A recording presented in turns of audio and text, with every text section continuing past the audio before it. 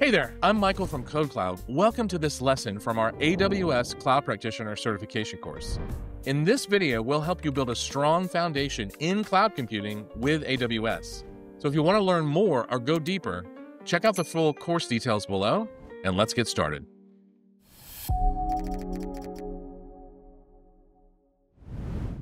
In this section, we're going to talk about the different compute services provided by AWS. Now, when we have an application, we're going to need servers to deploy our applications on. We're going to need some sort of compute power to actually run our application, run our code. And so we're going to provision, some number of servers to actually deploy our application onto so that they can go ahead and run our code.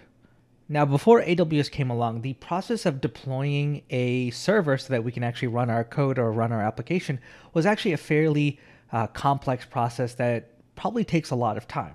So normally what you'd have to do is, first of all, you'd have to find a data center. Now, you could build out your data center, or you could just rent out a couple of racks in a data center nearby, but you'd have to do one of the two options. Once again, not exactly the simplest of tasks. Then you'd have to purchase a server, and that would involve, actually placing an order for it and having it delivered. Then you'd have to have somebody go into the data center and physically rack a server. And you got to keep in mind, this process could potentially take days, if not weeks, to not only get the equipment, but then to find somebody that can go to the data center and then rack the server. Then once you're done, you're going to have to then install an operating system. And over time, you're going to have to watch over the hardware for any potential hardware failures. And if there is some sort of hardware failure, well, then you're going to have to order a replacement. You're going to have to send somebody to the data center to swap out the servers. So very time consuming.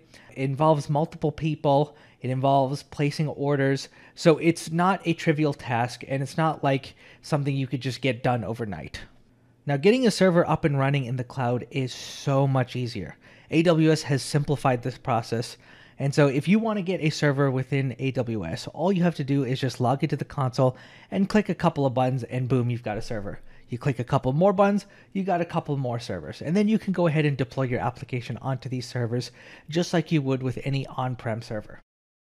And with AWS, you can, just like with a physical equipment, you can tell what specifications you want. So the number of CPUs, the memory storage that you want for your servers, and AWS is going to give you a server that meets all of those specifications. And with just a click of a button, you can remove your servers just as easily. So if you find that you don't need as much scale and you don't need as much compute power, you can actually remove servers just as easily. And you're only going to pay for the servers that you need. And so the service that's responsible for providing these servers in the cloud is called EC2. So EC2 is Amazon's Elastic Compute Service. And so this service provides secure, resizable compute capacity in the cloud. So it's just like getting your own, virtual server within AWS. And so it allows you to provision a server within just minutes. So you click a button and you'll get a server up and running within just a couple of minutes. So instead of having to wait days, potentially weeks to order a server and have somebody rack it in a physical data center, you click a button, within minutes you got it up and running. Now, as I've mentioned, within the cloud, when you deploy resources, in this case we'll focus on EC2 because that's what we're talking about, somebody else is also going to be deploying EC2 instances, and there's a potential for both of your EC2 instances to be on the same AWS server. In fact, one single AWS physical server could potentially be housing EC2 instances for hundreds, if not thousands, of customers. And the way that it's able to do this is by using the concept of virtual machines. So the server runs a specific application that allows it to run virtualized instances of an operating system so that you can actually run multiple little mini servers within one physical server. And the way that we isolate our different EC2 instances is by making use of VPCs. So VPCs will allow us to logically isolate each customer's infrastructure so that even though they're running on the same physical equipment, that's okay. We won't be able to talk to their servers or their EC2 instances because of VPCs and their default rules. So when you install a physical server, when you want to go and install an operating system on the server, you would insert the disk that it contains whatever operating system you want to use. If you want to use Windows, you'd have a Windows installer disk, or if you want to use Linux, then you'd get the Linux installer disk. You could also install it using a USB drive, but you would have to insert it and then boot from there. How do you do this with EC2 instances? Because remember, this is running in the cloud, so we can't physically insert any disks. Well, this is where Amazon Machine Images come into play, or AMIs. So an AMI is an image that provides the information required to launch an EC2 instance. So you take the AMI, and then from there you can deploy multiple identical EC2 instances. So the AMI is like the blueprint that contains information such as like what operating system and what software packages that should be installed on each one of the EC2 instances. And we can use this AMI to deploy as many EC2 instances that we want, and they're all going to be identical because they're all coming from the same AMI. So there's going to be different AMIs for different operating systems and for different services and features, right? So if you want to deploy a Linux EC2 instance, you could just grab one of the Linux AMIs that's going to automatically boot up a EC2 instance running some flavor of Linux. So what I like to do is I like to think of AMIs as the installer disk used for installing on a new server. So you take the AMI, and it kind of acts like the installer disk for your EC2 instance. So whatever the AMI is, that's what's going to get installed on your EC2 instance, essentially, and that's what your EC2 instance is going to run. And the great part about AMIs is that they can actually be customized. So you can add your application source code into the AMI so that when you deploy your EC2 instance, your source code's already in there. It's not just an operating system. You can customize it to add anything you want. You can add in all the dependencies. You can even customize the operating system's firewall rules ahead of time so that once you deploy your EC2 instance, you don't have to touch it. You don't have to configure it. Everything's already baked into that image. So let's now talk about instance types. So EC2 provides a wide selection of instance types optimized to fit different use cases. And so you could think of instance types kind of like when you're shopping through a catalog for a specific server. You're going to look for a server that has all the specs you want. You need a server with a CPU that has 25 cores. You got to look for one. If you need 64 gigs of RAM, then you got to find a model that has 64 gigs of RAM, and that's what instance types are. So instance types have a varying combination of different amounts of CPU, memory, storage, and networking capacity. So I like to just think of them as instance types as just different types of server models that you can select from. So Amazon gives you this beautiful catalog of different EC2 instance types, and you just select the ones that you want. So if you want one that has 3 gigahertz CPU with 4 gigabytes of memory, you can get that.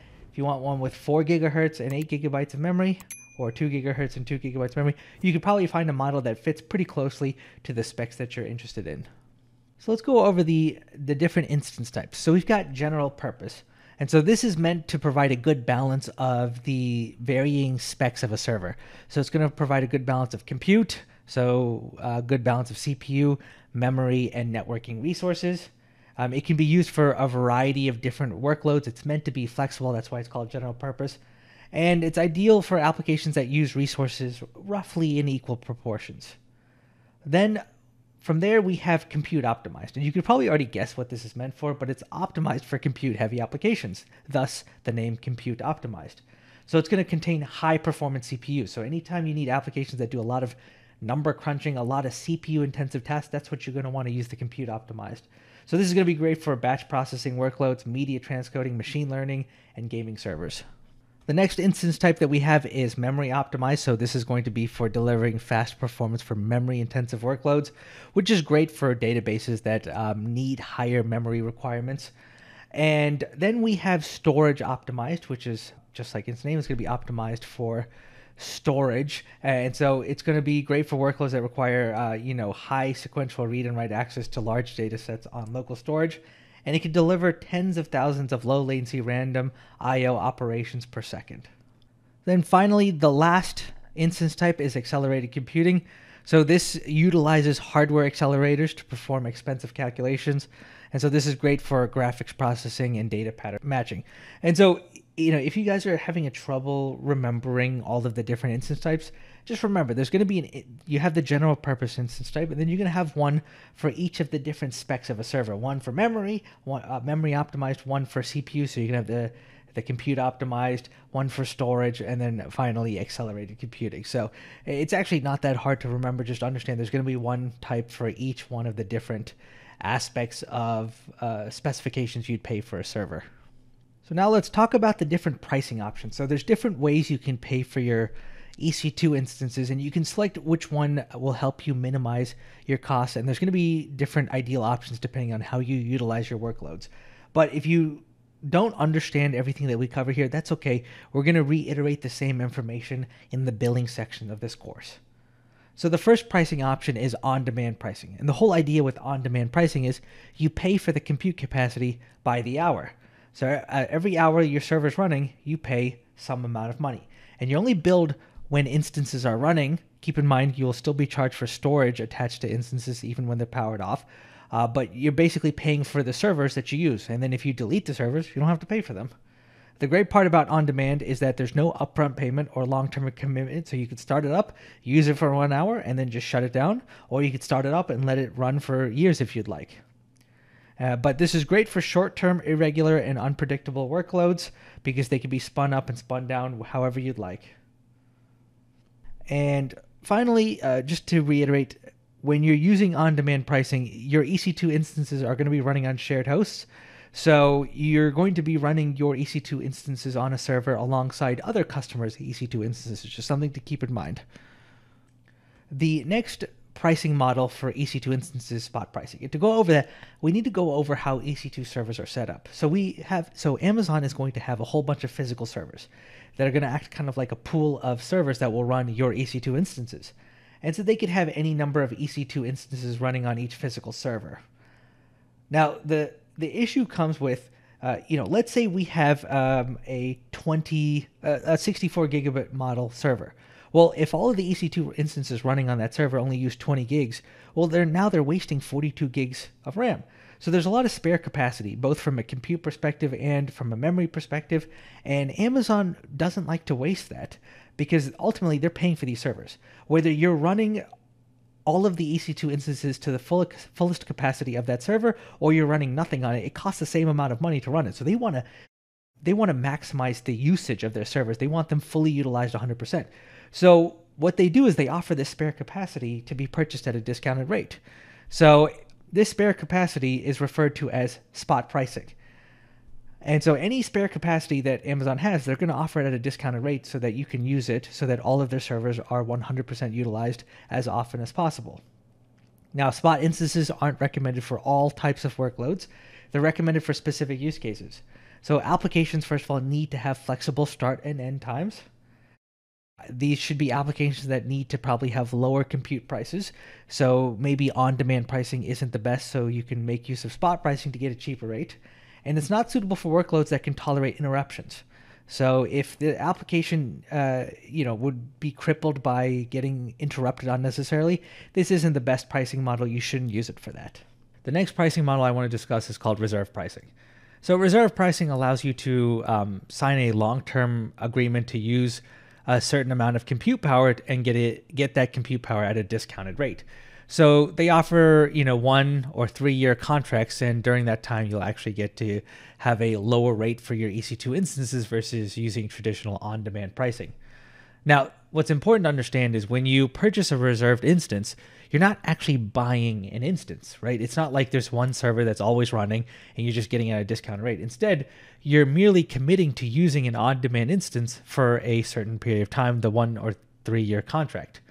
And so when you deploy a on-demand instance with a matching attribute to the reservation, it'll be charged at the reserved price and not the default on-demand pricing. So let me explain how that works.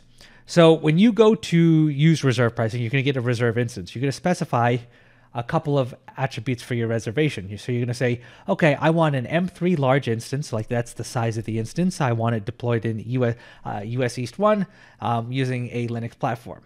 And so these are the specifications for your reservation.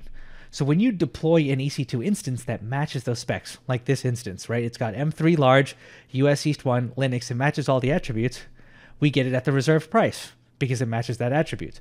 However, if we deploy a different instance using a different type, like M4 large, well, it doesn't match our reservation, so we pay the full price. So that's how reserve pricing works. It's not actually like a specific reserved instance. It's just that we're saying that any instance that matches our reservation specifications, we will get it at the reserved price.